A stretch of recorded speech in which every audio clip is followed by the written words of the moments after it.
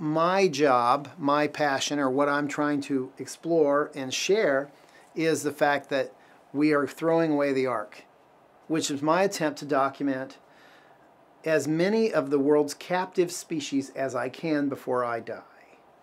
I think photography has tremendous potential in terms of moving people to action. These are pictures that go to work. These are pictures that work every day. Long after I'm dead, these things are going to go to work to save species. My goal is to get people to wake up and say, whoa, that's amazing. What do I got to do to save that? And then they actually do save it. To create a picture that outlasts us.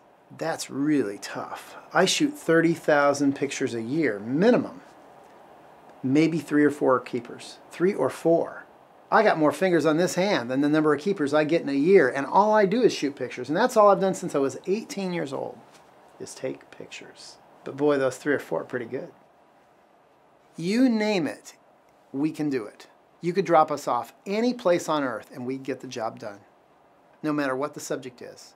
We're constantly strangers in strange lands. We have to immediately establish friendships and bonds in order for people to share their lives with us. That's the biggest thing that we do. Beyond the picture taking is to ferret out where the pictures are, how to get them, and to leave the place better than we found it.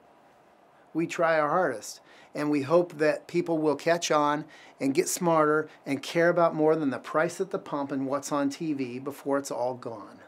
That's why we don't quit until we die. That's why we keep going. It's a lot more work than I ever thought. It's a lot more work than anybody can imagine, really. You're by yourself all the time. It's a very lonely life. You miss birthdays and you miss holidays and you think of excuses, fancy excuses why you missed your kid's 8th birthday. Fancy excuses that mean nothing to your child. So why do it? Well, because we're saving the earth and all there is in it.